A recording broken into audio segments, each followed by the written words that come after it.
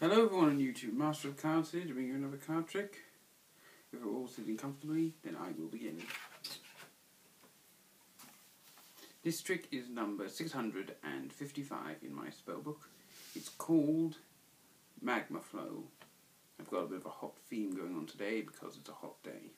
Right, enough about the weather, let's get into the trick. Now what I'll do first is give the deck a few cuts.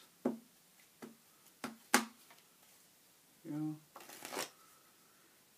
Just need it up, there we go. Now then, let's pick a card. Let's go for this one. I'll just show the camera there. I promise you I am not looking at it. There we go. Now we'll just lose it into the deck. Go. And now this.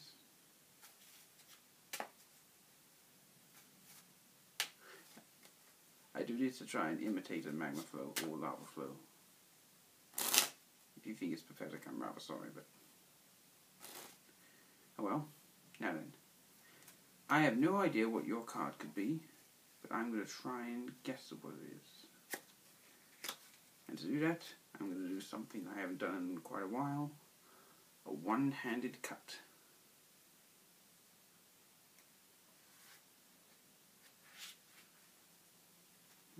Here comes one card, and that card is the Seven of Hearts. I've got a strong feeling that was the selection from the start.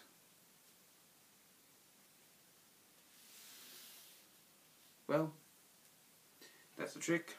I hope you liked it. If you thought it was a bit short or even boring, please leave a comment in the box provided.